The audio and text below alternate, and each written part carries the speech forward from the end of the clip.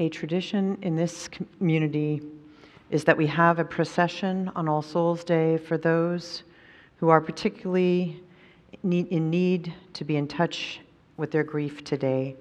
So I will now have our procession, and as we do, I invite you to look both at the people who are processing and also the beloveds who are on the screen. You may bring your candle down when you see your beloved on the screen if you offered a picture, and if not, just take your time when the moment is right for you. Let us now honor not only those souls that we will honor specifically through the procession, but all of those souls who are also in our hearts today. Let us begin our procession.